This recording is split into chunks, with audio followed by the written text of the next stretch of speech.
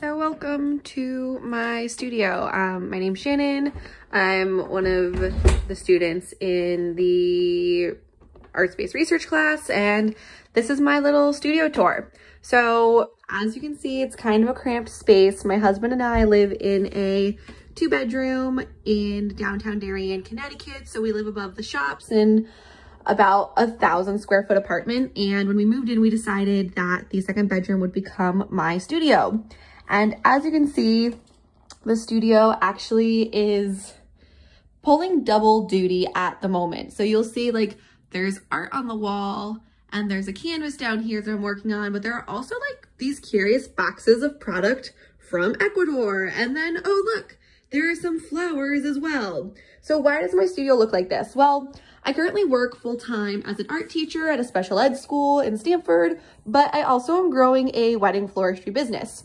So because I'm on break this week, in conjunction with doing my assignments for this class, I've been shooting some content for my business.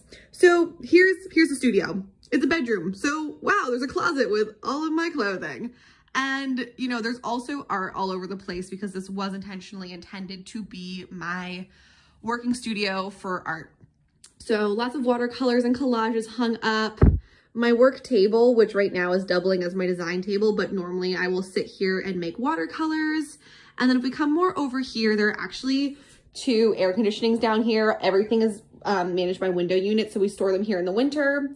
And then over in all these boxes, it's where I store all of my art supplies. So you can see some paint brushes.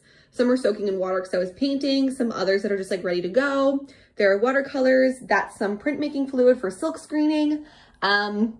And then actually this window does throw off a ton of natural light, but I do have my lovely vintage lamp from the 40s turned on at the moment. But this is sort of like down here, it's hard to tell, but this is my painting station. So you can see there's like some plastic on the ground and there's a canvas behind all of these boxes because normally I paint directly in the studio. So I'll actually move these boxes so we can see what I'm working on. So this is a rather large, it's like a 48-inch painting that I'm doing for my mom.